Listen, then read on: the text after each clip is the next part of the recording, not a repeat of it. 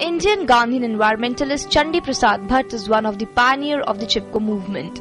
He founded the Dasholi Gram Swarajya Sangh, which later became a mother organization to the Chipko movement.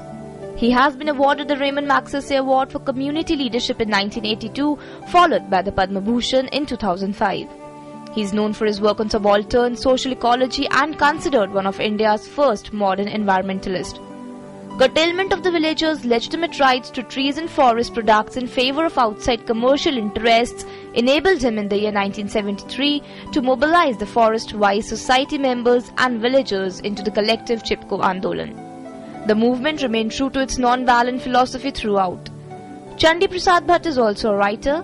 Parvat Parvat Basti Basti is one of his famous books. The 77-year-old man who is still living his life with enthusiasm is an idol for everyone. Bureau Report, DD News.